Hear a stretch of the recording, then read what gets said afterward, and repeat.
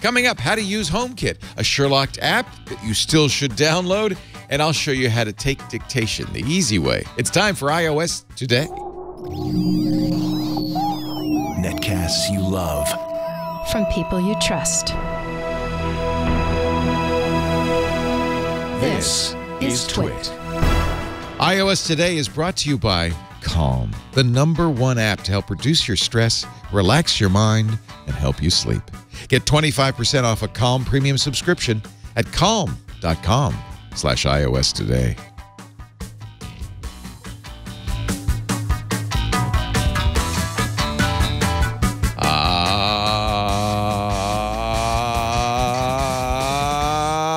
iOS Today time. What happened? I get an empty seat here. You know why? Megan Maroney is in Kauai. I'm so happy for her. But you know Megan. She wouldn't leave without leaving us a great replacement. And guess who's here? Mikah Sargent of Chihuahua.coffee. Yeah, I feel like air horns should play after that. Yeah. Hello, Mikah. How are you? Hello. I am doing great. Yeah, I'm no Megan, but we both start with M, so I guess that works. Close enough. And you're a perfect person for today. And by the way, Mike will be back next week, and we're going to do a fun show for you next week. We'll talk about that in a second. But you're a good person for today because I don't know anything about HomeKit, but you are an IoT guru. I love all the connected home stuff, and Apple has made some updates with HomeKit that will be coming as part of iOS 13, and changes to tvOS and macOS and HomePod and all that jazz. And so there's a lot to sort of talk about as we are creeping ever closer to those changes that are taking place. Good. HomeKit tips today on iOS Today. I have the pieces of HomeKit in my hands, broken. No, I have a HomePod, the Apple speaker. That can be a base station. I have an Apple TV. That can be a base station. I have an iPad. That can be a base station. I even have some home automation stuff. I have Hue lights. I have iConnect plug sockets. So there's a few things I could do, but one of the things I find, and I bet you others feel the same way, is that HomeKit and any home automation takes a lot of energy to set up.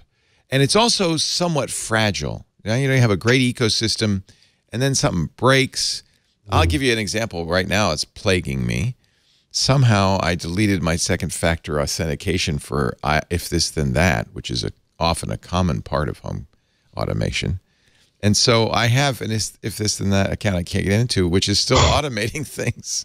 Oh no! That's a nightmare. A nightmare. They say call us and we can deactivate it. And I just, I don't. Oh no! So I have to. We don't call people. Call you? What are you talking about? Never heard of it. So I am always reluctant, but then people like you come on and get me all excited about it all over again. What should we? What do we need to know about the new HomeKit? Well, so like I said, there are a few changes that are coming. One of those is going to be what's called HomeKit Secure Video. This is actually super exciting because I kind of we'll get to it, but I sort of want to talk about, you mentioned sort of the fragility that sometimes takes place. This is something Apple announced at WWDC a couple of weeks ago. And it will be out with iOS 13. Is that correct? Yes, that is correct as well. And this kind of speaks to the benefits of using HomeKit sort of as your all-encompassing control for different devices, because and I'll explain the feature in just a second, but I sort of want to talk about the bigger benefit here and talk about, you mentioned the fragility with Amazon and with Google's Assistant. A lot of the stuff that they are doing, and with if this then that, a lot of the stuff that's going on with those companies, they are connecting your devices over the internet. And so your devices hit a server somewhere, and then the whatever happens, and then that command comes back down and tells things what to do. With HomeKit, it's all based around your local area network. And so those connections take place right there in your home. And that's why you have things like the Apple TV, the HomePod there to help kind of communicate with these different devices. So let's talk about HomeKit Secure Video. Right now, there are different HomeKit-enabled cameras out there, but all they do is you can check in on your home and see what's going on. You can get notifications for motion, but if you want to be able to sort of look back throughout the week or the month or the year, then typically you have to get a subscription that you pay to Logitech or you pay to I pay Google right now for Google Nest. I have several Nest cameras, and it's expensive. It adds up. Yeah. It gets very pricey. Some of the benefits that are included are it sends your video to the server. The server then, does its artificial intelligence magic to determine, oh, was this just a pine cone that flew past the screen, or was this actually someone trying to break into your home? Right. With HomeKit Secure Video, it is going to let you hold on to these recordings without you having to pay any extra. So the way that works. See, this is why Google would never sign up. A lot of these companies won't sign up because this is their revenue model is storing video and charging you for it. That's how they make money on the cameras. Yeah. And I'm honestly surprised the companies that are on board with this. I don't know why a company would want to do this, but Logitech is, Anker's Eufy is, and NetAtmo, which I remember from a long time ago was a weather station maker. But they do cameras too, I guess, now. Yeah, they do cameras, and they've got room sensors and things like that. So if you have a 200 gigabit, if you have a 200 gigabyte iCloud storage plan, then you can have a single camera that has 10-day recording enabled. Oh, wait a minute. Oh, wait a minute. So I do have to pay for storage. I have to buy iCloud storage. You have to buy iCloud storage separately, but it doesn't count against your storage. Oh, but do you have to have a 200 gig plan? Yes. So that's and that's what, $1.99 a month, I think. 200 gigabyte, I think, is $2.99 a month. $2.99 now. Okay. Yes. So if I had just a 50 gig plan, I couldn't use this. That's my understanding as it stands right now. Interesting. I didn't know that. They kind of buried that. Yes, they did, and I mean, it was on stage. It was, it showed up on, behind Air Force One, but that is, it's kind of buried a little bit. So that's what we call Craig Federighi, by the way, because he's got lovely Craig Federighi, Air Force One. Got a little inside baseball there. If you have a 2 terabyte plan, that's the $9.99 a month plan. Then you can have up to 5 cameras. Now, again, that won't count against your storage limit. You get 10 days of recording, but you are buying.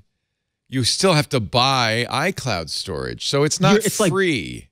It's not, it is not entirely free, and that does, it's like, okay, this is Apple making a little bit of money. That's misrepresenting it is, I think so. I think that's fair to say. I will say this is the one pro of this. We talked about the sending it to the server to determine is it a pine cone or is it a burglar. Yeah. Does Apple do that? No, because they're not looking at your video, right? Isn't that the thing they're promising is privacy? That is correct. They're going to use your local home hubs to do that artificial intelligence stuff. So there's enough power in a HomePod, that speaker, to do that? Apparently. Really? Apparently. That's interesting. I'm fascinated by it as well, and I doubt that it's going to have the level of ability that some of the more an Apple TV has a processor, a HomePod has a processor, but they're not. I mean, maybe an iPad, but they're not super smart compared to maybe I don't know, maybe it doesn't take much. Well, and that's true. I think for me, I don't see it being as strong as something like, I think, doesn't Nest let you, it tells the difference between like a pet and an actual human being. It doesn't do it well. Oh, well, there you go. So maybe. And then there's the Wise Cams, which are really inexpensive, $20, and they have local storage, but they don't charge you for monthly storage. They also connect to your phone. And nobody's looking at it, but they don't have the AI features. So if you wanted free storage, there are companies that offer free storage. Yeah, and there are several that do just a card inside. Yeah, that's what the Wise Cams do. You put a little tiny micro SD card in there, and you could store a week, if you want, worth of video, depending on the size of the card. So this is interesting. So Apple will... Okay, now let me get this clear. They do want the video stored on iCloud, but they're not going to look at it. Yeah, end-to-end encrypted, and the smart. Well, and I want to emphasize this. I say this every time, but it's important to mention encrypted from everybody but you and Apple, because Apple can see it. See the video? They have your keys to iCloud. They always have. Oh, I see. So when they say encrypted, it's not what I think of when I think of end-to-end encryption, which is that only I have the keys. It's more like Dropbox encryption, where I have the keys and the company holding the data has the keys. In this case, it's Apple. So, but they promise we won't look. Do it. I promise we won't look. And all the AI, all the recognition. Now, has anybody tried this to see how well the AI, on-device AI works? Not that I've seen. In fact, my other question is maybe they are going to require that the hub be an iPhone or an iPad where there is enough horsepower in order to do the in order to do that. And you know, I don't know that we're going to be able to do an early look at this because of the fact that it requires updates to the camera companies, you know, like Logitech and those. They'll have to ship special HomeKit cameras. Well, they've already got HomeKit cameras, but I'm sure it's going to take a firmware update. Yeah. It's because they have to start storing it on iCloud. And then you'll have to have iOS 13, and you'll have to have an iCloud account at some kind, maybe as much as 200 gigabytes a month. Okay. Yeah. All right. Well, so as always, the headlines there. Yeah, the headlines always sound a little better than when you read the fine print. There's a little fine print. Got it. Other than that, we've got HomeKit-enabled routers. So this is Apple doesn't make a router. Exactly. Apple's not in the router business. They stopped making the Airport Extreme. They don't make any airports. So who's routers? Eero is one of the companies, which is owned by Amazon. And a sponsor of ours. Okay. Oh, golly. I think I can't remember who else is on board. Eero was the one that stood out to me because that's what I use at home. Yeah. But they've got like 3 or 4 that they're working on right now, and I imagine more will come. Charter Spectrum, it says. Oh, nice. And Linksys. Okay, Linksys and Charter Spectrum and Eero are going to be the 3. And when I think about, you know, I like that a cable company is on board with this because a lot of people end up just going with the modem plus Wi-Fi router that they get from their cable company.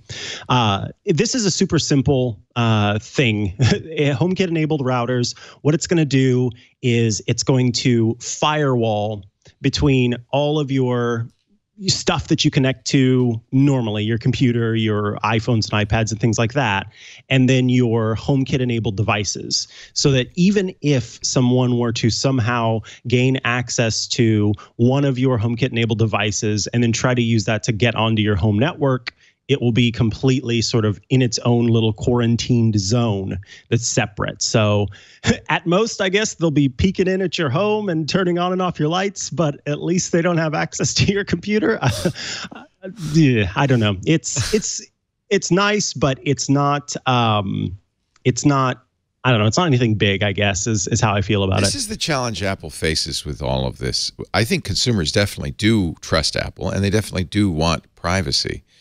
But the problem is that Apple's walled garden is not as appealing to third parties because, as we mentioned earlier, they might want to charge you for storage for the cameras, or these router manufacturers might say, hey, we want to do this, or we want to offer more features, because Apple, this is always a trade-off. When you want to protect people's privacy, you can't do as much with their data.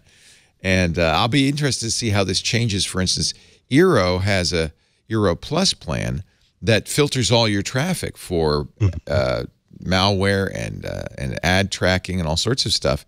I wonder if it'll be an either-or, that you can use Apple's secure router for HomeKit or Eero Plus. It might be because it may not have the same capabilities. You see what I'm saying? Right. Yeah. That would really make me sad because I use Eero Plus features myself. I love Eero Plus. Yeah. Yeah, but hopefully, I mean, because I see it sort of as all we're doing is sort of making like a guest network, and we're taking that guest network and we're firewalling it away. Okay. And instead of a guest network, it's just an Internet of Things network that's separate from everything else. Well, we know that that's a really good idea and a very important thing to have. So I'm glad that will be, if that's what it's for, that will be the best part. That will be a very good thing, I think. Yeah. Because right now, and we should explain this, just I like to explain this stuff. Sorry. If you have an Internet of Things device, a camera or a router or anything that's connected to the internet on your home network, and it's got a security flaw, bad guys can use it as a open door into your home network. And that's of real concern. They could maybe look at your cameras or look at your computers. And so the idea of saying, let's take our Internet of Things devices, which aren't always secure, and put them on a separate network is a really great idea. We've talked about it a lot on our security show and other places. The problem, of course, is if Apple, is it going to support all IoT devices? No, probably just HomeKit devices. Just right? HomeKit, yeah, for sure. And so that's a limited subset of all of your IoT. It won't include your Amazon Echoes. It won't include your Google Homes. There'll be a lot of stuff that actually isn't on that private IoT network. So again, as usual with Apple, everything works better if you're in the Apple ecosystem. If you're in the, yes. And Apple's problem here is they don't make cameras. They don't make routers. So they've got to go to third parties and say, would you like to be, you know, a quasi-Apple player? It's interesting. Yeah. Okay. Yeah. Again, the headline promised more than the fine print can deliver. That is indeed the case. One of the things there was no headline for, but was a headline feature for me. I've always talked about how I wanted to be able to tie HomeKit scenes with media. And so, for example, I quite like waking up in the morning to a nice song that I can sort of dance around to while I'm drinking my water and getting ready for the day. And right now, I have to do all of that stuff manually, like some kind of animal. Like a caveman. Come on. Like a caveman. Oh. So now I can set it, when we get this update, I can set it so that my wake up scene includes turning on the lights and also playing music on something like my HomePod or AirPlay 2 speakers, or my Apple TV. So it doesn't matter the device, you know, of those three. If you've got some AirPlay 2 speakers in your house, if you've got a HomePod or you've got an Apple TV, then it can play media to those devices, including, you know, music or a podcast or something like that. So I'm pumped about being able to add that to my scenes. It's essentially an automation. And then the other change that I think is kind of neat is that the Apple TV itself can be controlled with Siri shortcuts or, you know, an automation in this way. So I can say, hey, when I hit this scene, which might be like a movie night scene, it dims the lights. It, I don't know, changes the temperature down a little bit so that it's not too hot while we're all snuggled up on the couch. And then it also finds the TV that I've selected in the app and turns it on, and then it can even go as far as to launch an app on that TV. So it knows which Apple TV you've chosen, and then from there, it populates a list of apps to choose from based on what you've installed on that Apple TV, and it can start that, you know, start that app. So I would start like the iTunes video app or what have you. So I really like how far they're sort of connecting all of these different devices and making it possible now for us to automate these devices that have kind of existed within the Home app for a while. If you have a HomePod, then you know that, you know, you can launch the Home app and see that little tile. And right now there's not a whole lot you can do. But when iOS 13 hits, then there will be more to do in terms of automations that make it, I think, quite exciting. I like that idea, and it'll work nicely, I imagine, with Siri shortcuts. And yes. That's going to make automation a lot easier. This is really what all of the companies who are big in IoT are doing. Amazon has its kind of scenes. Google has routines, its scenes, I think they call them, yeah. And the problem is that they all work best with devices that are all from their company. And so it's still a situation which has always been with home automation. This is always, I didn't mention all three problems. The third problem with home automation is that it's a Tower of Babel, that there are different protocols and nothing, you know, that you had to kind of cross protocols. We were getting closer to kind of solving that with things like the SmartThings Hub that spoke all, you know, Z-Wave and Zigbee, and now we're moving back into these little silos where, well, but if you really want to do all the cool stuff like, you know, routines or scenes, which I think is the most useful thing you can do with home automation. Well, it would be better. It would only work if you own all the stuff in our ecosystem. They don't go cross ecosystem very well. And so I guess it's frustrating. Now, have you decided? I mean, I'm sure you've used all of them. Have you decided I'm going to go with the Apple and just go all in on HomeKit, or? Well, so here's the good thing. I found that 9 times out of 10, if you get a HomeKit-enabled device, it's also supported by the Amazon Echo. Works with ALEXA. So there's the solution. You kind of go for what is it? The lowest common denominator. Yeah. That makes sense. It's the hardest one to get certification for. And so once the company's gone that far, it's easy to check the boxes on the other two. As well do the easy guys as well. Yeah. And Apple's made the good news is Apple's made it much easier to get HomeKit certification. Used to have special hardware. Now Apple just does it in software. And so, and I think the really good thing, and the thing that's going to attract many of us, is Apple's commitment to privacy and security. You'll know if you get a HomeKit-enabled device that it's secure and private. And I think that's, for a lot of people, that's going to end up being the deciding factor. Yeah. My favorite thing is that I don't have to use a third-party app to set up any HomeKit-enabled device. If I don't want to, I can just go into the Home app and set it up there. I'm not making an account that then ties my identity to that device and then, connects over servers and stuff like that. It is a requirement by Apple in order to market your product as works with Apple HomeKit that you can set up the device without ever launching or downloading and launching a third-party app. Do you have a favorite HomeKit hub? Is there one that you think everybody, in other words, is Apple TV as capable as iPad, as capable as HomePod? Or that's a good question. I like the Apple TV the most simply because I've had it. It's worked the longest for me, I guess. Before anything else was the Apple TV, and so Apple's kind of had the longest opportunity to fix bugs, to troubleshoot with that one. And there's I don't know that necessarily, the iPad, it's cool that it can do that, but not everybody's going to leave their iPad at home. Yeah, you have to leave it at home. You can't take it out of the house, right? Yeah, if you want to use it as a home hub, it needs to be in the house. And Apple TV, you're not really taking it with you. It makes sense for it to be in the home. The other real advantage is that you have a screen compared to the HomePod. So once these cameras come online, you'll be able to look at the camera output on your TV. You could probably even set it up that if there's somebody at your doorbell and you have a HomeKit-enabled doorbell, that the TV turns on and shows you who's at the door. Hey, I want to know who's at the door. I think that's great. Yeah, and there are some other companies that are doing that. I imagine that what's the Echo Show, for example? I know works with some of those doorbells. I love that, but you have to ask it. You could say, "Show me who's at the front door. I have a Ring doorbell." The show will show you a picture, but it takes like 20 seconds to kind of connect. Then the person's left. But then they go. You see them walking away, but that's nice. Yeah, you see the package on the step.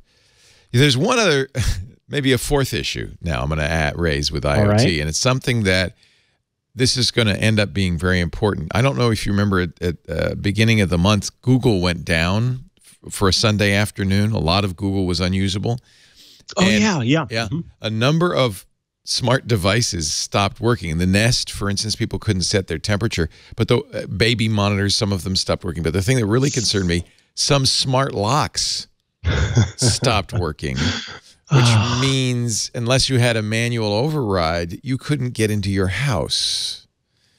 I can't imagine ever setting myself up for failure like that. I would never get a lock that doesn't have a manual override. I think so. Yeah. Somebody complained on Twitter that I can't use my Nest lock to let guests into my house because, of course, Nest is hosted in the Google Cloud. So they're sitting there trying to open the door. I don't know. Maybe they could get in, but the guests couldn't get in. But still, that's something to be aware of. Especially if you planned that day, for the guests to come over, or something worse. Like, I don't know. There's, I left the stove on, and you tell your neighbor, the neighbor wants to come over and help you, and they can't. Oh, that's the worst. Are there any HomeKit-enabled smoke alarms, carbon monoxide monitors, things like that? Does First Alert support HomeKit? I can't remember if First Alert does, but I know that there are a few that have recently come out. Apple kind of keeps a list of all of their different sensors and things on their site, and so that includes here is it Connect Sense? That's Oh, the Eve smoke. Elgato has, yeah. I Eve like the Home has Elgato Eve stuff. smoke. I think Me more and more too. I'm liking that Eve stuff. Is all the Eve stuff from Elgato, and of course you and I, as longtime Apple users, will remember Elgato for their video devices, their TV tuners, and now they've pivoted because, well, nobody really wants a TV tuner anymore, but they make these home devices, and I know Megan loves hers. Are you kind of all in on the Eve stuff now? I love Eve. Yeah. Eve is nice. It's Bluetooth enabled, most of the stuff. There are a few Wi-Fi enabled devices, but most of it's Bluetooth enabled. And so, you know, a lot of times the problem can be if you've got a bunch of Wi-Fi stuff on your network, Right. then you can have trouble kind of connecting with these. So it makes it a little bit easier. And if you've got those home hubs, then they will also communicate with your Bluetooth enabled devices, so you have access to those. And I do want to update, NetAtmo has a smoke alarm. Okay. First Alert does have a smoke alarm, good. including one that's also a carbon monoxide detector. That's, I think, one thing that would be very good for your HomeKit. Of course, you know, we would have known the house was burning down, except that Google was offline. Is not a good. We're getting there. It's funny. We've been getting there for more than 10 years. We're getting there. We're getting there. And with Apple's help, maybe we'll finally get to the point where it's A, easy to automate your home, B, it continues to work, even though, you know, things change or the network's down, and C, you have a broad enough range of devices that you can do all the things that you want to do. And I think that was one problem with HomeKit early on, but now there's really that, like with Eve, look at all the things they offer. The ecosystem is really getting broader, and that's nice. Yeah, there's a page on Apple's website that has just the list of all of the HomeKit enabled devices that they support. It's pretty good now. Yeah, and it's kind of sad because I know that I've talked about this before. When HomeKit first launched, the narrative that went out there was that it sucks. You can't. There's nobody that does anything for it, et cetera, et cetera. And for some reason, that has stuck with, you know, kind of like the folks who listen to tech podcasts. And so there's this huge kind of narrative out there that it's not great. And the fact is, I think it rocks at this point. It really works well. And again, if you sort of go for, okay, I'm going to get HomeKit enabled devices, and then I can pretty much be sure that it's going to work with Alexa and the Google Assistant. Yeah. You could see it's a long list too. So, and these are speakers. There's a lot of lights. Wow. So many switches, lights. So many lights. So many outlets. Outlets are nice because that means that anything plugged in can be HomeKit enabled. You know, you might have thought thermostats. Oh, Nest owns this. No, there's a lot. Honeywell, NetAtmo. NetAtmo seems to be really going all in. Windows and coverings, fans, air conditioners, humidifiers, air purifiers, sensors. It goes on and on and on. This is and with IKEA, IKEA has several different, I think, well-priced devices in different areas, and they are working on.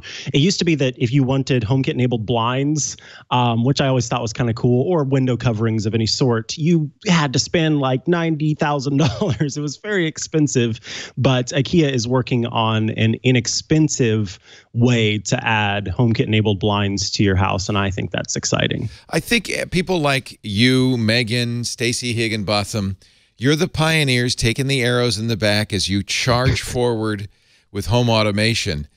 But I'm watching with great interest because at some point the benefits will outweigh the pain, and then maybe, you know, I dabble, but maybe then I'll sit down and automate the whole thing. But my wife will kill me because she'll say, now I can't even turn on a light anymore. It was bad enough I couldn't watch TV. It's just this remote, honey.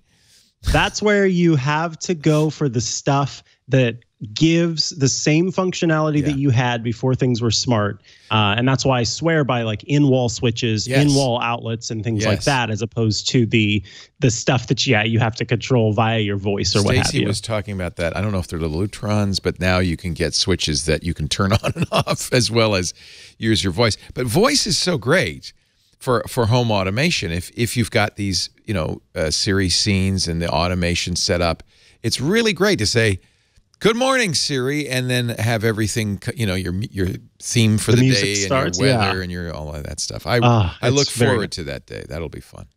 Then we'll be living in the future. Someday. Michael, do you write about this on your website? No, I do still write for iMore. Okay, good. On occasion, and so you can stay posted for more about HomeKit as we continue to see these changes take place. I will be writing about some of the new devices that will be, or new updates to devices that will be shipping as part of the HomeKit updates. So stay posted on iMore for those. Yeah, we'll be really watching with interest as this evolves. And you know that when I start saying, okay, I got everything set up now, that because it's here and there, like I have a Ring doorbell, I have Echoes and Googles and HomePods, and I have all the bits and pieces. Yeah, you got the puzzle pieces there. Yeah, it's really a puzzle at this point. I've never sat down and assembled all the bits and pieces. It's just, at this point, too much work. All right, we've got questions. Micah's got answers. We've got products. Is there anything else we want to say about HomeKit before we move on? I think we really we got it. Yeah. Talked about the new stuff that's coming in iOS 13. It's very exciting. Our show today brought to you, you'll like this, Micah, by Calm. Oh, get Calm. I love Calm.com, CALM.com. I'm a premium member and have been for, must be a couple of years now.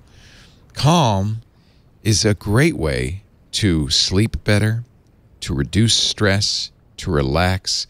If you're having a hard time focusing these days, so are we all, right?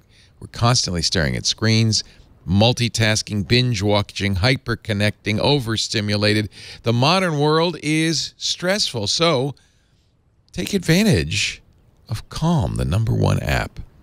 Not just for meditation, although meditation is a really big part of it.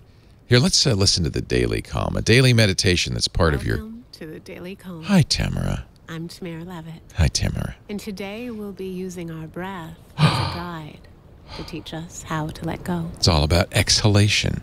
Begin Every day a new one. These are guided meditations, but they also teach you how to kind of use the things in your life to calm, to de-stress. Sleep is really important. I love my sleep stories.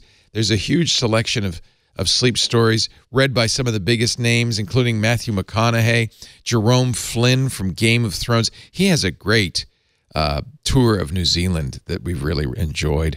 Here's Dr. Orma's Sleep Science. You could listen to this. It will put you to sleep while you're learning about sleep. Isn't that the awesomest thing you ever heard of? Helping people with their sleep, anxiety, and stress. Oh, it's like help is on the way. The World Health Organization says stress is going to be the health epidemic of the 21st century. I know that's true in my life. As a society, we're all feeling more uncertainty, anxiety. Tune out the news. Tune into Calm, a whole library of simple guided meditations on themes like anxiety and creativity and focus. There's also music. I don't know if you're a Moby fan. I'm a massive Moby fan. Calm is where Moby released his new album exclusively on Calm.com. There's all sorts of beautiful music for focus, for sleeping. Oh, I'm gonna go to sleep. Here's Moby's album, Long Ambience. If you like Moby, which I think he's the Mozart of the 21st century, I just think he's amazing. You'll listen to these, and they seem very simple. They're very focusing and relaxing, and yet there's something going on in here that's really fascinating and wonderful. If you're stressed, take a deep breath and get some Calm. Right now, you get 25% off a Calm premium subscription. I don't know how I want to force everybody to do this. You've got to do this. Calm. That would be stressful, wouldn't it? Calm, CALM.com/iOS today. 40 million people have downloaded Calm, and I am a longtime happy Calm Premium user. Get your Calm Premium now. 25% off. Calm.com/iOS today. Makes a great gift, too. When Abby was getting stressed out because of, finals, I got her set up with Calm, got her a Calm account so she can relax, my daughter. Calm.com/iOS today. Oh, they have Calm Body now, too, which is really great. They've got stretching and, oh, man, I can go on and on. This is really a product designed to make your life better. Calm.com/iOS today. We thank them for making a great product, for supporting iOS today. Thank you for using that special address. That way will get the benefit. Calm.com/iOS today. All right, let's go back to work, Micah. Enough resting, you lazy person, you. Let's. I know you're the hardest working man in show business. Let's quickly take a look at some of the big news stories. Ming-Chi Kuo, who is the king of supply chain, he is an analyst who writes about the supply chain for his customers, but he seems to have very good connections in China. He missed a little bit last time. His last prediction was a 16-inch MacBook Pro, which I'm still waiting for. I really would love to see. Now he's talking about next generation iPhones. Now we are getting a little close enough so that some of the stuff is, production has already started probably in China. So maybe I'll give him a little credit for these. He says there will be 3 models. The high-end model, like the 10S, will be a 5.4-inch or a 6.7-inch. Wow, that's big. OLED displays. And then, as before, as with the iPhone XR, there'll be a 6.1-inch lower-end model. But it's also going to be OLED. So that's interesting. Apple all in on OLED. It doesn't look like they'll have an LCD display. The other thing I found really provocative, and I don't know if this is true, Mac Rumors got this research note from Ming-Chi Kuo. The high-end models will support 5G. Right, now, remember, Apple was trying to get Intel to create 5G modems for it. Intel could not. Apple finally buried the hatchet with Qualcomm, made a settlement that gave them access to Qualcomm's 5G modems for the next 5 years. Of course, Apple has hired many of the people from the Intel 5G team because they want to do their own 5G chips. But it's interesting. So now that they have access to Qualcomm's 5G, Kuo is saying that the supply chain is telling him that 5G will go into the next iPhones. Kind of a surprise. We thought it wouldn't be this year. Yeah, that's a little bit sooner than we expected for sure. Yeah. But you know what you said before, there have been some incorrect he's made errors. Here. He's made errors. These are rumors. This is not news. Correct. I think it'd be interesting. Honestly, I wouldn't rush out and get a 5G phone because unless you happen to be one of the lucky few in a city where there's actual 5G, you're not going to be able to take advantage of it in most places. So, yeah. And for me, I'm mostly surrounded by Wi-Fi networks anyway. So the only thing that I would use that for while I'm out is, I don't know, maybe sending a message or sending a tweet. So I don't really need that 5G right now. I'm rooting for 5G though. Imagine, right now you and I are tied to a physical, network so that we have all the equipment and the speeds that we need. It would be so great if we could do these shows outside. In Kauai. In Kauai. Yeah. Wouldn't that be cool? Yeah, it would be. Yeah. I don't think Kauai is going to get 5G until 2072. Next millennium, maybe. Yeah, Kauai. So, I don't know. Have you played with the new iMovie? They've added green screen. I think that's really exciting. It's something that a lot of high-end stuff can do. But keying is not an easy process, and so to offer keying in an application that anyone can use. I can remember my mom asking me one time, "Hey, I want to make this little video for your sister, and what app should I use?" And I said, "Well, you might try iMovie." And she put together this video, and she was so proud of it, and shared it with me and everything, and it is nice really easy to use, isn't it nice? Yeah. Well, okay, so yes and no. I'm going to sound arrogant, and I apologize. I'm not trying to sound arrogant, but genuinely, because I've used I've been a video producer for years and years now, and have used Adobe Premiere for a while, and then Final Cut Pro. And so I remember one time I was helping a friend out who was in college and needed help with a project, and all she had on her laptop was iMovie. And so we popped that open, and the simplicity of it made it, I had no idea what I was doing. It felt it was like, too easy. It was People genuinely like you hate it when the rest of us can do your job. No, it's not that at all. I was just so confused. I didn't know how to use it. I didn't know where things were supposed to go, and I know it what felt you like mean. I was wearing big gloves or something and trying to. If you've been doing timeline editing in something like Final Cut or Adobe Premiere, it is a little. In fact, this new iMovie is even more streamlined. So, which means it'll be even harder for professionals to use, and for that reason, I'm really happy. That's why we're really excited about it. This is the new UI here, the new kind of streamlined UI, and the other thing they've added, which I'm really happy about, is they've added new soundtracks and Apple needs to do that all the time because honestly, with a limited number of soundtracks, after a while, you recognize them. Yeah. I've heard that 130 times. That one came from iMovie. Yeah. I like the idea of young people who are getting into like streaming. They want to stream to, what is it called? Twitch? Yeah, Twitch. Right. And they want to do whatever. Now, any, young kid can set up their iPhone and record in front of a green screen and pop in that keying effect. I think that's fantastic. I love that. Yeah. This is a movie I made with one still. Over and over. It's so beautiful. I'm inspired. Good old Ken Burns. Yeah, it's the Ken Burns effect. But that just shows you don't have to have movies to make a movie.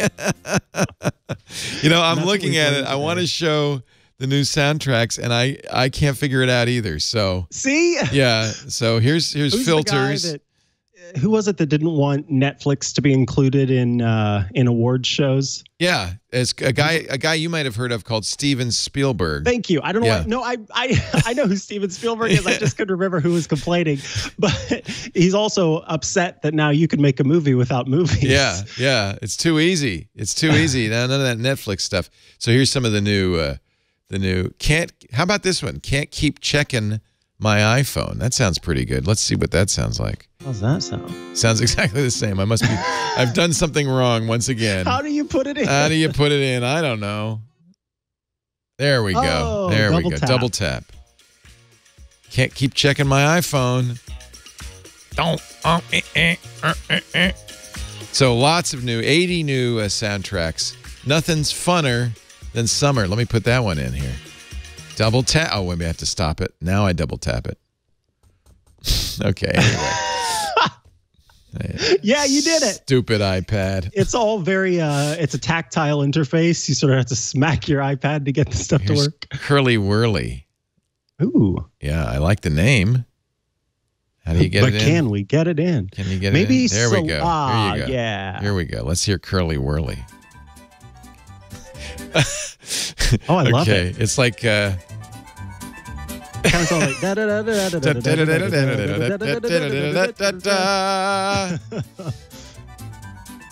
Oh, it's kind of repetitive. Please don't use Curly Whirly in your. Well, then it really matches the video. I'm attracted to the silly ones. That's my. Here's Monkey Machine. Hey, let's try this one. That's what they called me in high school. Really, Monkey Machine? Then this is your theme. Oh, geez, Louise. So, this would be fun if you sped the video up a little bit and use maybe one of these great filters. This feels like a stop motion. Like I would do a stop motion video over the top of this. Yeah, that's what exactly. And they have lots of really fun filters and stuff that you could use, slow-mo and time lapse and all sorts of stuff. So, this is fun. That's the new iMovie. I gotta play more with it. I really do, because I feel like it'd be fun to make movies. Mm-hmm. Right. Yeah, for sure. And I'm not you. I don't want to have to carry Final Cut on a Mac Pro on my next vacation. Yeah, I lug around my Mac Pro. I bet you do. So I can make Final Cut movies. I think you do. I do. I get that feeling that you might be that guy. The MacBook Pro is perfectly fine for that. Okay, good. Especially that new 16-inch MacBook Pro. They never released. I wonder what Ming Chi was thinking about that one. So Apple's sign-in is coming soon, I hope, to a app near you. Apple's rules are, of course, that the sign-in has to, if you're going to use any single sign-on stuff from Google, Twitter, Facebook, LinkedIn, and you want to use Apple's has to come first on the list. And in fact, Google, this is competition for Google, but even Google realizes that anything like this is better than a password. I like how you said that, yeah. Leo. You didn't say what the headline says, which is not incredibly accurate. But Google's login chief would rather use Apple's sign-in button than keep using passwords. He didn't quite say that. Yeah. No. Yeah. Basically, passwords are bad, and they should feel bad. And anything we have that is or are not passwords is what we should be using instead. That's much better and more secure. And passwords are bad. The Verge talked to Mark Risher, who's the product management director for Google's single sign-on. And he was the main point of the interview, and I think the point Google would have liked to get out is Apple's going to push that its single sign-on is more private than others. But in fact, Google's is just as private. The Google single sign-on does not send information back to Google about where you use it. And he said, you know, one of the nice things about Apple, or one of the things people talk about with the Apple sign is how you can use a phony address. But he says, really, that just sends all the email from that company through Apple. And Apple gets access to it. So you have to decide which you prefer. So in other words, Apple would like you to think, oh, the Apple sign-on is much more private or much more secure than Google's or Twitter's or Facebook's. Not necessarily. And he wanted to point out that Google, in fact, does not get information about the places you log into with sign-in with Google. That's good to know, because that's something that I thought for sure. And I know with those other sign-on buttons like Facebook and Twitter, they'll use those as sort of little tracking pixels, right? So that when that gets pinged on a website, then they know you've been to that website. So it's kind of nice to know that if I do use because there are some apps that I've used that simply do not. I'm looking all over. I'm holding the phone up right next to me. Like, where's the use with email option? Here's a little tip though. I used Facebook's single sign-on on a bunch of sites. And then when I deleted my Facebook account, suddenly I realized, oh crap, wow, I can't get into those anymore. I hope I haven't done that. I don't think I'll be deleting my Google account. Risher said there was a bunch of innuendo wrapped around the release that suggested only one of these sign-ons is pure and the rest of them are kind of corrupt. And obviously, as product manager for Google's, I don't like that. We only log the moment of authentication. It's not used for any sort of retargeting. It's not used for any sort of advertising. It's not distributed anywhere. And it's partly there for user control so they can go back and see what's happened. In fact, if you go to the Google security checkup page, you can see the apps that you've used the Google sign-in with, and you can go and break that connection. That's one of many reasons why single sign-ons like Apple's and Google's are better than passwords. You can revoke permission. You can't do that if you just give them a password. You have to figure out a way to cancel the account and all that stuff. So I would love to go into my Facebook account and revoke all of those. I should have done that before I deleted my Facebook account. I didn't think about that. Just a tip. If you're going to do that, revoke first, okay? Maybe go in. Most of those sites will let you create a email login and password. I hope you did that because I didn't. I was stupid. I was in such a hurry. You did the same thing? I was like, I'm so excited to get rid of this stupid Facebook account. Get rid of that. I downloaded my data from their site, and then I was like, you're getting out of here. iOS, tvOS, not iOS, tvOS. By the way, we call this iOS today because, in fact, they're all iOS. But now it's iPad iOS. It's now iPad OS, iPhone OS, tvOS, Watch OS. But it's all iOS. Yeah, but HomePod OS. HomePod iOS OS. As well. They all have their own OS. But honestly, let's Leo OS. Leo OS. tvOS, if you're on the beta, tvOS 13 Beta 2, has picture-in-picture multitasking for Apple TV, which is, I think, really cool. So you can be watching something and reduce it down to a picture-in-picture and play a game or... Oh, Leo, thanks. I genuinely, when there were people getting excited about this feature, and the whole time I'm going, why would you want to do that? Do I want to minimize a video and have it, or television show and have it in the corner? It makes sense on my iPad because I might be doing other input tasks, or on my computer because, again, other input tasks are like, what do people do on a TV that's not just watching other TV stuff? Right. But yeah, I guess if you're playing a game, that there's makes other a lot things of you sense. can do, you know, yeah. So I think that's a good idea. It also adds multi-user support, which I think is really important. I'm excited about that. Yeah. So if you have multiple people in your family and your household and you want to have each of them, the problem is with kids mostly for me is, and unfortunately I don't have any little kids in the house anymore, but when they were little, you know, their recommendations, they're actually, it's still a problem because they're all using my Netflix. Yeah, it's a problem for everything. And for an example, I can remember not too long ago, my partner was like, "Oh, I want to show you this YouTube video." So hops on my phone and looks it up. And now and you get the recommendations. Jenna Marbles gal. That's oh no, he showed you Jenna Marbles. Yeah, because she has dogs. She has dogs, so like it made sense. But she's funny. Now it's all she's Jenna good. Marbles. But that's the problem. If you give Google a signal, they're going to take it and run with it. Just like pour the water down your throat. Have more. More Jenna Marbles. But I want to say with the multi-user support, what I'm excited about, Apple has set it up so that it's a framework so that developers who make third-party apps for the Apple TV, when you change the single sign-on, I keep saying single sign-on, when you change the user for multi-user on your Apple TV, individual apps can also sync with that. And so my Hulu account will be my Hulu account. Oh, that's really good. Yeah, whenever I change that. So, you know, the developers have to enable that feature, but it's a framework that's set up to make it, and I say in quotes, easy, because I know nothing is easy when it comes to developing, but it's as easy as it can be.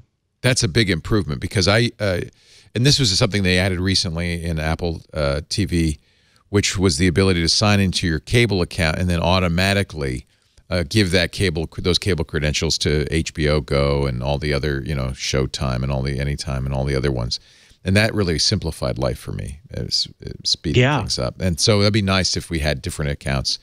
We could say to tvOS, okay, now it's Micah's account. Let him sign. I hope Netflix does this because I know Netflix and Apple aren't the best of friends, but I hope Netflix does this. They don't support feature. anything that Apple supports. Netflix at least has profiles within the Netflix app, so you can. Yeah, I hope that they'll. Nobody ever uses that, by the way. My kids log into my. Oh, I do. I wish my kids would. Tell them. I set down my foot. I said, listen, if you're going to use my account, you got to use the guest account because I keeps watching John Wick on my Netflix account. Who's doing that? All right, you ready for some questions? Oh, I'm so ready for some questions. In fact, some of our questions are answers to questions from last week, but we'll explain that in a second. First, let's start with Joseph. My boss recently moved from Android to iOS, and he's having trouble finding, I hope you can help, a snoozable alarm clock that plays his own music as the alarm sound. My wife has the same alarm sound in the chimes on her iPhone for years. Here's some good news. You can. Yeah. Will you walk me through this? I would love to. I'm going to open the clock. So this, you see, you have all these alarms. Now what? So do we want to go with an alarm we already have, or do we want to start with a new alarm? Let's do the 7 a.m. alarm. We don't need it. So up in the top left corner, hit the edit button. Okay, there you go. That's the first thing. Tap on the 7 o'clock a.m. alarm. Yeah. Now tap on sound. Oh my God. Now and then she down. uses, you know, I think this one anyway. No, not that. Anyway, I'm sick of it. I want to hear something new, but it doesn't look like I have other choices. Scroll up, maybe. Keep going all the way up to the top. Oh, now this is from that's from my iTunes. Look at iTunes. You can buy tones, download all purchased tones, or I could pick a song. Pick a song from your music library. Son of a gun. I think that I'm going to make it fanfare for the common man, because then when I wake up, I'm going to really feel like something. First of all, it starts slow. I think you should make it Baby Shark. Well, to each his own, Mr. Sargent. To each his own. Oh, that's nice. That's easy. Good news. You don't have to get any third-party app. You can just keep using the clock app that's built right into your phone. And you can have the snooze on if you want. Make sure you turn it on if you want the snooze. Then you can hear fanfare for the common man every 5 minutes. What is the snooze? It's 10 seconds? I think it's 10 seconds. And 10 minutes rather than maybe it's seconds. Like, it wouldn't. 10 seconds would be terrible. Yeah. Oh my God. Again with the alarm. Again. Yeah, I think it's 10 minutes. Although it's funny, I just just finished Neil Stephenson's new book, and he, at the very beginning, talks about the research that must have gone into what is exactly the length of time a snooze alarm should go for. Should be, yeah. And I, honestly, I like there are apps that are smart about it based on your cycle, because if you fall into a deep sleep cycle again and then you get woken up, you're going to feel more tired. You'll be groggy. So it kind of depends on, how you fall asleep and what sleep cycle you fall into, and how that goes. So from George Wood, who is a longtime listener, it's great to hear from you, George. Greetings from Sweden. One thing I wonder about from WWDC, the woman who played archived Major League Baseball audio on her Apple Watch, he says, as far as I know, At-Bat doesn't do that. It'll only do live streaming game audio. So watch carefully, because she actually alludes to that in her talk. She says, we archived this just for this demo. It is not a new feature, as far as I know, of the iOS At-Bat. She even said, now I'm going to do something you can't do, because there's nobody playing at 10 in the morning. and so there you go. That I think that they did, in fact, play a little trick on the Apple Watch. So movie magic. Little movie magic. Bob writes, thanks for recommending When Did I? That's an app we recommended. I found it an easy way to log my shortcuts, because you can run a shortcut from within another. I just add the shortcut for an app action to an existing shortcut, and it's logged in the When Did I app every time it runs. I imagine this will be even more useful when shortcuts can be triggered by HomeKit automations. That's what you were talking about, Micah. So just a little plug for the app. When did I do that? When did I run that shortcut? When's the last time I did that? I don't remember actually that we recommended it, but apparently you did. When did I recommend it? You needed the app. I needed. When did I? Yeah, I think it was an app cap for me. It's app cap. Zeke writes, I would like to say thank you to Leo. Oh, thank you for the game recommendations. I'd really like more of them. I used to love iPhone games, but lately the good ones are hard to find. I agree. There's a lot of crap. And I've given up even looking for games, but I enjoyed both Frost and Black, two of our favorite games. One, a recent app cap, Frost. He likes those puzzly Apple quality games. Good news, Micah and I have confabbed, and we've agreed that next week, Apple just put out their Design Award winners. And there's a list of maybe 10 apps that are, every one of them, incredible. So next week, we're going to go through all those apps, and the ones that are games, I'm going to show you. That's Leo's, yeah. I'm going to show you.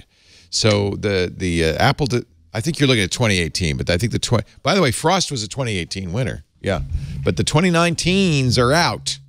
So we will show you the 2019 Apple Design Award winners next week on iOS Today. Megan will still be in Kauai, so Michael will be back, and Michael will take the productivity apps because he's insanely productive, and I'll do the games. I'll do the time wasters. And then finally an answer, and I should have thought of this last week, you remember. Have you had this problem with Shuffle that it will start repeating songs that you've heard, even if you have a giant playlist? Has that ever happened to you? I don't know that it has. I don't like Shuffle. Oh, you don't use it? Well, there you go. Yeah, I don't use Shuffle. So I use Shuffle all the time, and I have not had this problem, but we got email from a lot of people who said, yeah, Shuffle will, after a period of time, start repeating. And I think it must have something to do with a bad random number generator. That would be my guess, because it's using that to figure out what to play next. But John had a great tip. He says, my friend Mike, John is our studio manager, who, by the way, is not here today. Jammer B is traveling around the country following Humphreys McGee. They're at Red Rocks right now performing.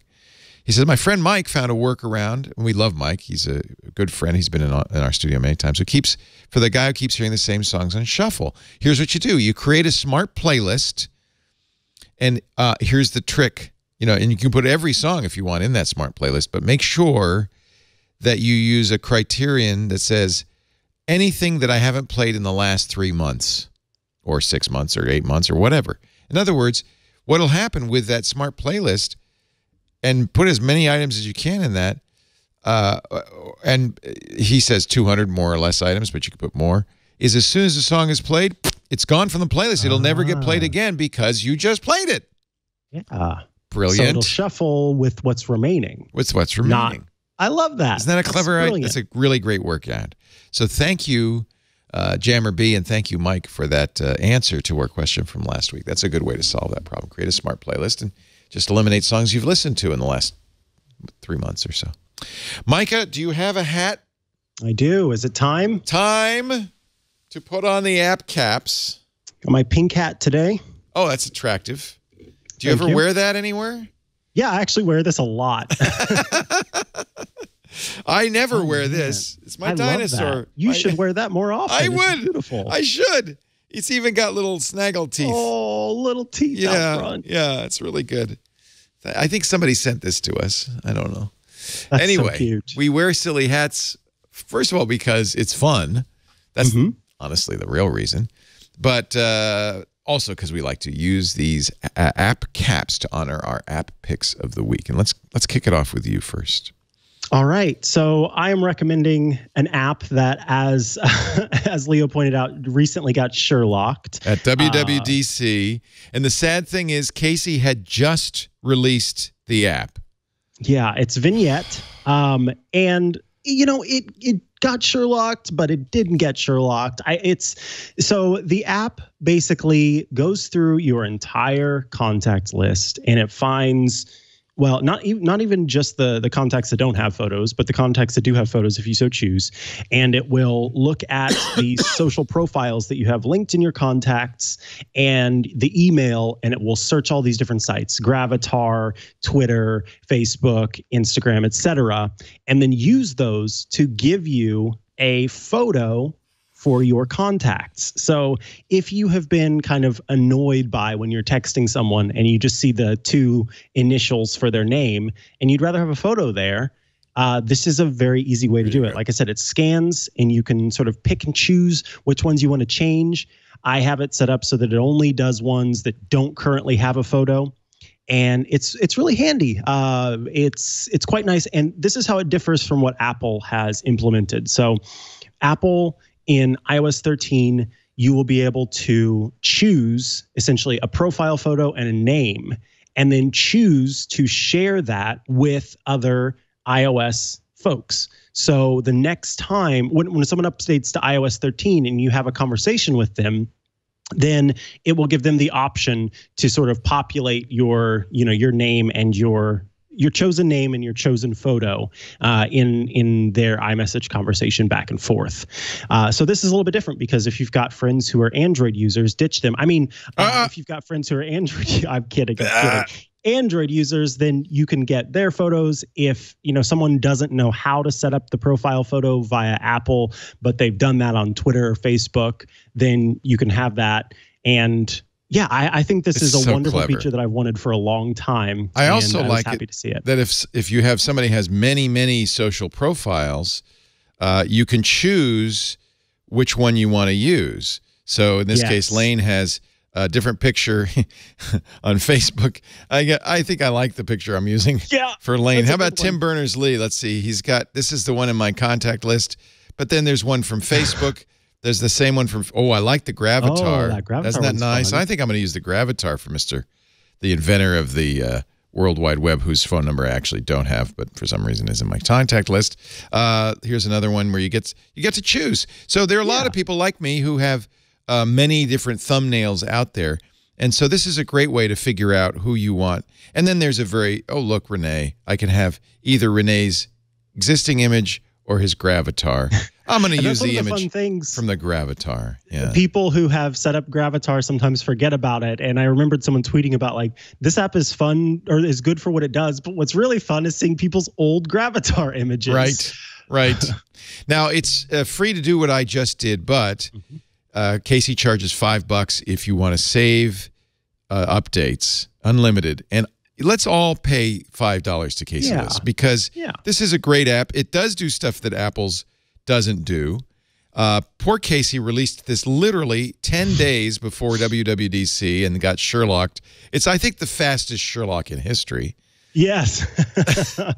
Yes. So I'm gonna give him actually I already gave him $5, so I'm gonna restore purchases because he totally deserves to get paid for this.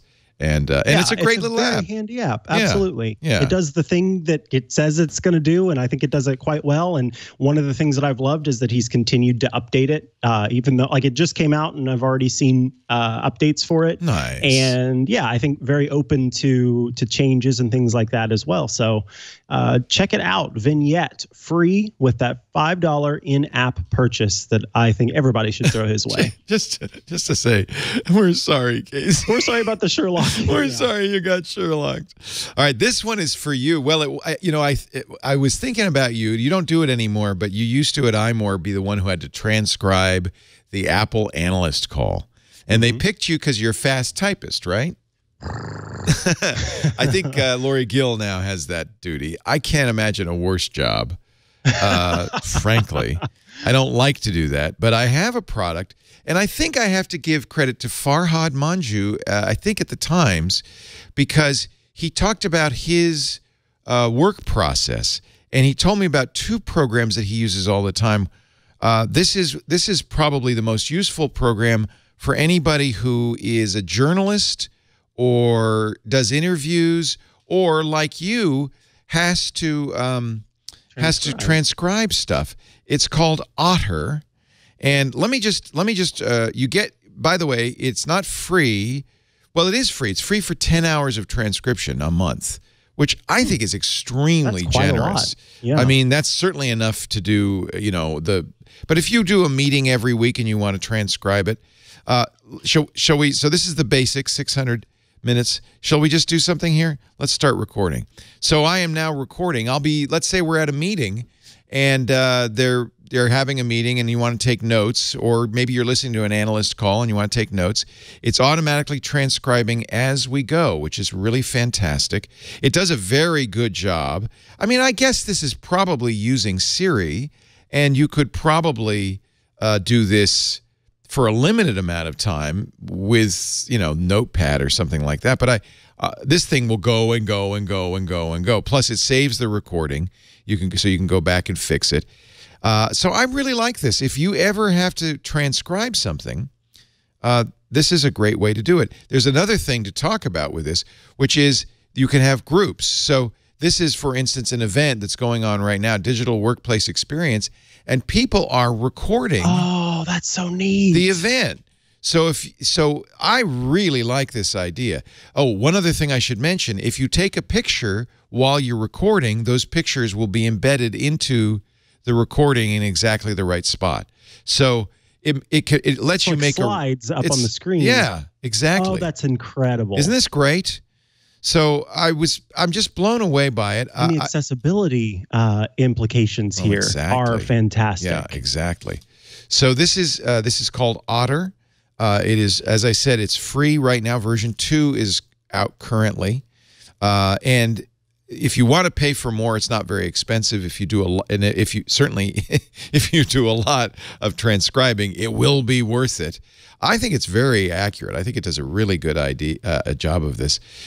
You can record from Wi-Fi to the cloud directly, or you can set a limit on local audio in case you don't want to fill up your iPad. You can lock it with Face ID if there's confidential stuff in here. It also allows you to turn off iOS auto lock so you can keep it running in the background. Yeah, that's really important. It supports Bluetooth microphones as well. So a lot of times with a lecture, your iPad may be too distant, but you could put a Bluetooth microphone and get much better audio quality. I'm running it in dark mode because I'm not a caveman. Because always. Yeah. So really a very nice Otter Notes, very nice. And I think if you're a student, if you're, there's just a lot of stuff in here that you would really... I love it for the idea of being able to attend a conference without actually being there. Isn't that great? That's yeah, and I don't know how this works. I mean, it's just if you go to Otter Notes, you'll see the stuff as it's going. I would love it if they would do more of this stuff because that's a really good idea. And if you're at a conference... with the permission, of course, of the conference organizer, maybe you'd like to add your recordings to Otter Notes so others can attend. I think it's a really great idea. Otter Voice Notes. It's from otter.ai. That makes me think that you might be using their own recognition. Proprietary recognition. Yeah, as opposed to something on Siri. It's very, very good. It does a better job than anything else I've ever seen. Highlighting. Yep. Oh, wow. Yeah. I think their editing features are really good as well. Yeah. Isn't that nice? Yeah. Record and review in real time, search, play, edit, organize, and share your conversations from any device. And the deal is really amazing. You get 10 hours free recording a month. If you pay $8.33 a month, you can do all sorts of stuff. 6,000 minutes or 100 hours a month plus additional. That is very generous. Additional, yeah, I think it's really good. Really, really good. And they have a team plan as well. Otter.ai, Otter Notes. And that is our app cap for today. My friend, I always love doing this show with you. You are just a great guy. And is there anything you want to plug? I know you have podcasts galore. Yeah. I'll plug again. Somehow I Manage. I love that show. Oh, if you love The Office, you've got to have this show. Yeah, so Somehow I Manage. It's a podcast I do with Tiffany Arment. It's over on The Incomparable. That's Jason Snell's podcast network. Check that out. If you love The Office, we basically just watch an episode of The Office and talk about it each week. And right now we are doing a competition. We just watched the episode where Michael was trying to put together a local advertisement for the company, and he wants Daryl to do a rap. Daryl says, I don't know rap. And so Michael says he's going to put together a playlist. So we have challenged people to put together Michael Scott's playlist for Daryl Philbin of what it would look like if he was teaching Daryl rap. So yeah, get into that. Check that out. You're now at season 4, episode 9, and you're going to do all of them, I think. So you got your work cut out for you. One of the best episodes of The Office was the one that we just did. It's the dinner party episode. Oh my God, that's amazing. Yes. Oh, I have to listen to this because that is the most amazing. That's the one where, well, I don't want to spoil it for anybody, but Michael throws. Okay, I don't want to say anything. It's really funny. Whew. If you haven't seen it, see it and then go to episode 61 Watch the episode first. If you've ever seen or heard of Who's Afraid of Virginia Woolf, then you've got a little bit of insight into that episode. I can watch The Office over and over again, and it's on Netflix now. It's free, so there's no reason not to see it. It's hard to believe, but you say that episode, the dinner party episode, aired April 10th, 2008, 11 years ago. 2008. What probably the greatest sitcom of all time. It's certainly right up there with MASH and Seinfeld. Just wonderful, wonderful sitcom. That one night at theincomparable.com/SIM. My friends, it is time to say goodbye to all the family. Thank you, Mikah Sargent. We'll see you next week. 2019 Apple Design Award winners. That'll be a lot of fun, including some really beautiful games I think you're going to like. I'm Leo Laporte, Mikah Sargent. We'll see you next time on iOS Today. Bye-bye.